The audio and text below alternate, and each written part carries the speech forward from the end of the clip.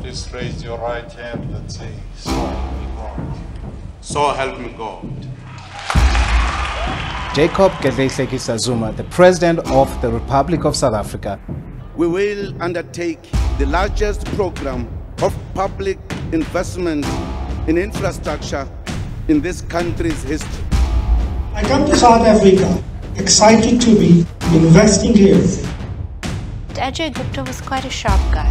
So he worked out what state policy was, looking where's the big public money, how do we get into that? Are the Guptas influencing you in running the government? No, they are not influencing me.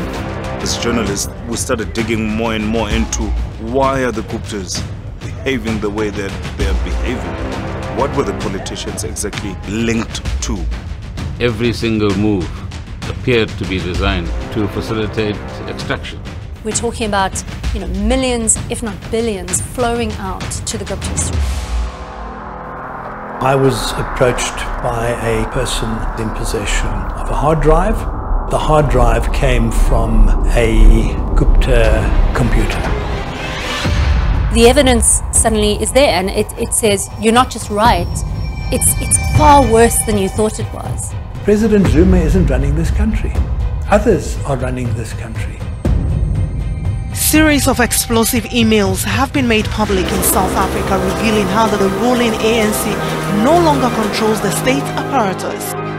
You get goosebumps and then you also enter into that realm of fear.